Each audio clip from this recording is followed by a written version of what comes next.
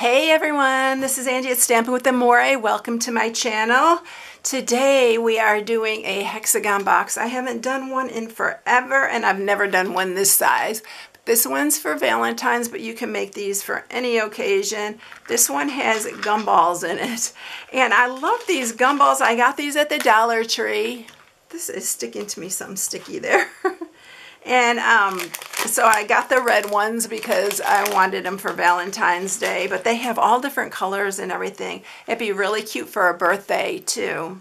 So this one is, I think it is 6 inches. It's 6 1/4 inches tall. And if it's the gumballs, but you can put anything in this. You can put M&Ms, Skittles, anything like that would be really cute inside here too. And I'm using the Country Bouquet bundle again for this. Did you see my cards the other day? I did a couple Valentine's cards. So these are the cards that I did. It actually coordinates with that. I actually used the Country Bouquet for this little one here, because this one, when you punch it, it has another small heart, and this is the one that I used for that. And then I did him in these colors with the balmy blue. So I'm going to do a balmy blue one of these today as well. But isn't that cute? I love this owl. He is free with purchase, $50 purchase during celebration. And there's only one this year, y'all. So if you wanted to grab something, get it now, because there's not going to be another one this year. We had 2 last year and I believe the year before, but there's only going to be one now again. So it has 3 little owls, different owls on it, but I thought he'd be so cute with the bow tie for Valentine's Day. All right, so those of you who are new, please subscribe, hit the bell for notifications each time I upload a new video. Give it a thumbs up if you like it, and share, because all that helps my channel tremendously. And thank you to all of you who have been sharing. I'm seeing that you have been sharing, and I so appreciate it. So thank you from the bottom of my heart for that. All right, so we are going to do a balmy blue one today. Let's get started with that. So what you're going to need for this is a piece of 7.5 by 5, and this is the balmy blue, a piece to stamp. And then you need 6 pieces of designer series paper. These are 5/8 by 5 inches, and I am just using 2 different patterns on this of the Country Floral Lane. Same designer series paper as I used on those cards, and this is the one that we're using today. It's a great one for Halloween or springtime. It's really just a really cute one. All right, let's stamp first. And this is the punch that goes with the bundle. Here is the stamp set. And I'm using the I Love You, but you can use the For You. You can use With Love for this. And I'm going to be stamping and punching this one with the leaves. And on that one, I used Sweet Sorbet and Parakeet Party for the leaves. And on this one, I'm going to use Pear Pizzazz and Balmy Blue for the heart. And I'm going to go ahead and I'm going to stamp. You can make a matrix for this and stamp the leaves with the heart. I'm going to go ahead and stamp it like this, and then I'm going to do the leaves because I do better doing it that way. So what I'm going to do is I'm going to punch this out first. I never can line them up really good with the matrix. I don't know what it is with me to stamp inside those matrices, but I am just not as good. Sometimes if it's a very difficult one, I will work with it, but I just like doing it this way better. And yeah, it does waste a little bit of paper, but we're going to save this heart because we can use that one. And then I'm going to go ahead and just punch the leaves with the Pear Pizzazz.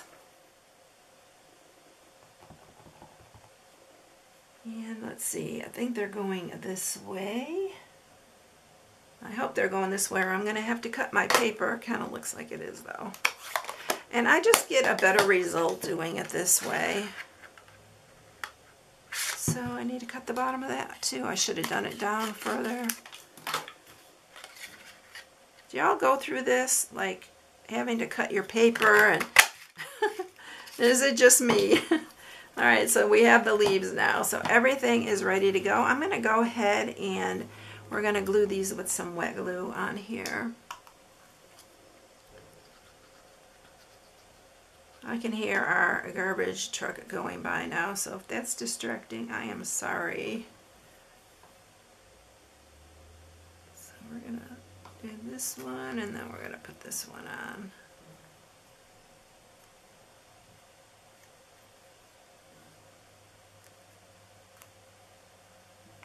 Alright, we're going to do that. We're going to set that aside, and we're going to go ahead and we're going to stamp the sentiment. So I'm going to use this scrap piece here. This is actually the matrix I made, and I tried doing it and I just failed, y'all, so that's why I did it the way I did. I did it a couple times and I just couldn't do it. I just couldn't get them all lined up perfectly. Alright, so I am going to use my scissors and we're going to cut this.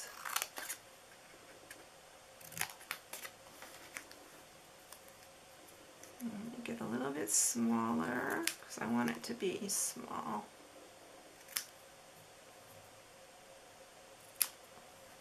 Alright, so there's the I love you. We're going to put that on the heart when we get that far. And I'm going to grab my Balmy Blue and we are going to score this. This piece I said was 7.5 by 5, right? Alright, we're going to score it on the 7.5 inch side. And we're going to score it at 1 and 6 1/4. And then you're going to turn it, and on the 5 inch side you're going to do it at 1/2, 1 1/4, 2, 2 3/4, 3 1/2, and 4 1/4. All these will be in the inspiration sheet on my blog, y'all. Alright, so the longer part here is the bottom of the box. We are going to cut up on this 1/2 inch side, and we're going to cut that little bottom part off. Don't do the top because we need that part to close our box and for it to fold properly. I'm going to grab my ruler because we do have to hand score some of this. And I'll use a pencil. I usually just use my stylus for this, and I'm going to mark it at 3/8. With the smallest one is what I usually use. So I usually just dot it like that. But I'm going to mark it for y'all so you can see that it's half of this 3/4 inch section. These are all 3/4 inch, and so that's why I am marking it at 3/8. Half of that because we're going to score down on these. I'll erase those later. Alright, so I'm going to take my ruler and my stylus here, and you're going to go from that point to this corner. I'm going to do it on going this way on all of it. It just seems to work easier and go faster this way. So go to the corner, from that point to the corner. And you're not doing it, you're not going to do this on the end piece right here, which is our 1/2 inch mark. You're not going to do it on that, you're just going to do it on the other ones. Then we're going to score to this corner. From that point to this corner. And then this one. All the way down. Alright, so now you want to, I'll erase these marks here really quickly. I don't want those to show on our box. And you are going to just take your finger, and this is the best way I found it. I just go ahead and sharpen them this way. Just with my nail.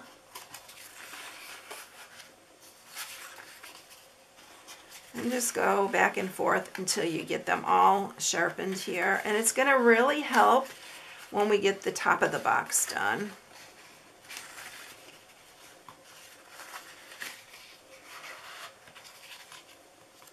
And then you want to fold these and sharpen all these. Then you can use your bone folder for this part.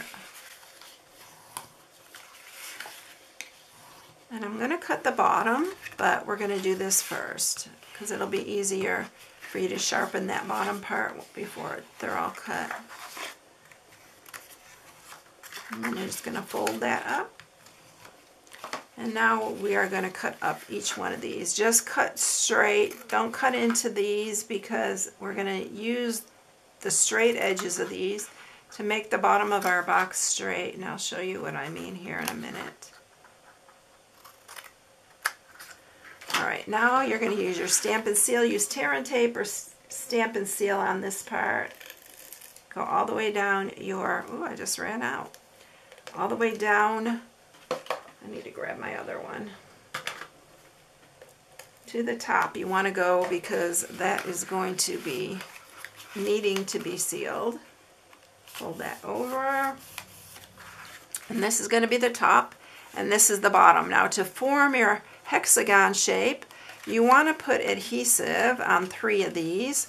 And actually it doesn't really matter which 3 you put it on, because it's just to line these up. So go all the way to the top. Alright, so now these are my 3 that I have adhesive on.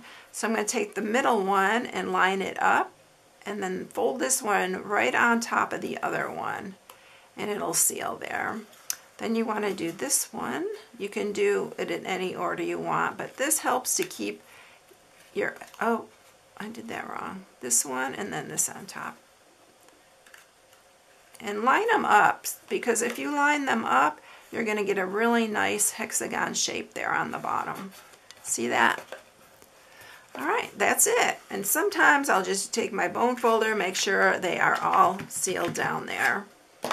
Alright, now on these, we are going to use my 1/8 inch circle punch here. We don't carry this, but I'll link one in the description. And we are going to punch.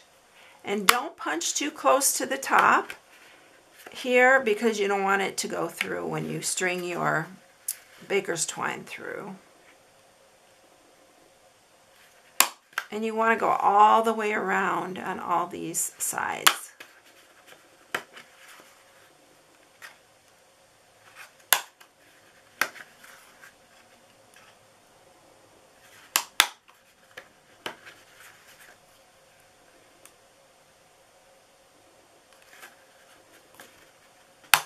That one's the hardest. It is the one with the 1/2 inch piece there that we had to use as our glue tab, and it's really the hardest one to go through.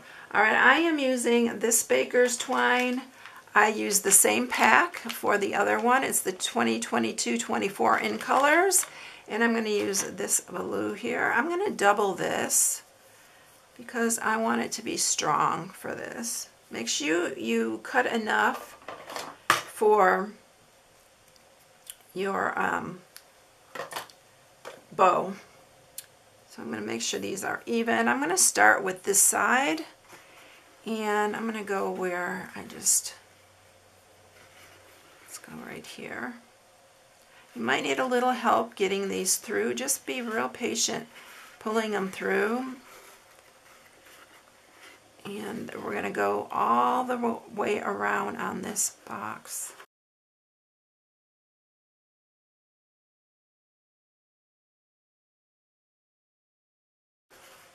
Okay, I got them all through, and it wasn't bad at all. And then you're going to pull these tight, and then you can see how the top, and you can fool with them and make sure they're nice and straight.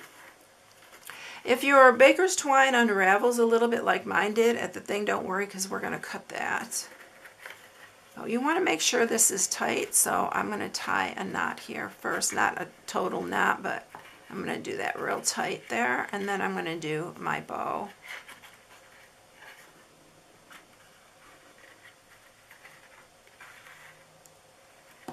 And it depends how big you want your bow. I'm making mine a little bit smaller. And then we're going to clip these, trim that ends. I'm going to make that a little bit bigger. It's not even. And then there you go. There's our little bow on top. So I'm going to make that my front right here where the bow is. All right, we're going to mat these pieces. These are 5/8 by 5. I am using the Country Floral Lane again, same one I used for my cards, which is this one right here. And we're going to go every other one on these. And I'm just going to use my regular snail for this. And we're going to mat these.